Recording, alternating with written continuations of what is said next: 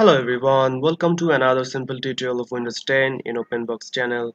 So in this tutorial I'm going to show you how to turn off the safe mode startup in your Windows 10 computer.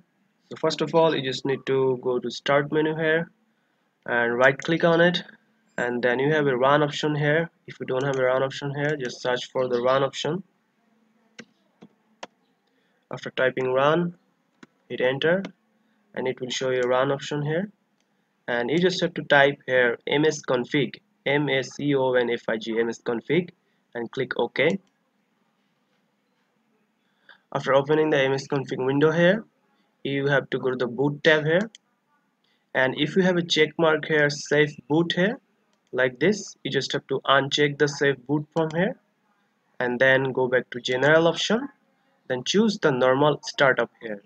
In the startup detection selection, you have to choose the normal startup here, click apply and OK, and then it will ask you to restart your computer. Now you just have to restart your computer and hopefully your problem will be solved. So this is how you turn off the safe mode on your Windows 10 computer or Windows 10 device. So if you found this video helpful, please subscribe to my channel, and thank you for watching.